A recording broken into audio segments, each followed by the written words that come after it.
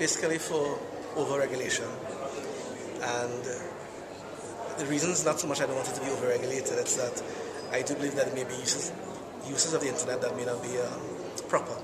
that will be emerging rapidly over the next few years as more people get on it. And not so much cyber crimes, but other things, using it for propaganda type approaches, for things that are not open, fully closed group clique type environments that could create some hate, create some disharmony, and those kinds of things end up with people trying to regulate it, and that's a challenge with it when you start using a free, open environment and then get to that point, and then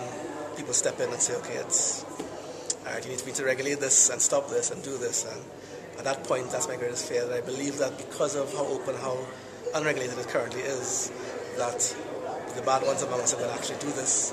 and we're going to have more regulations happening today, and I fear it's going to be more of that coming.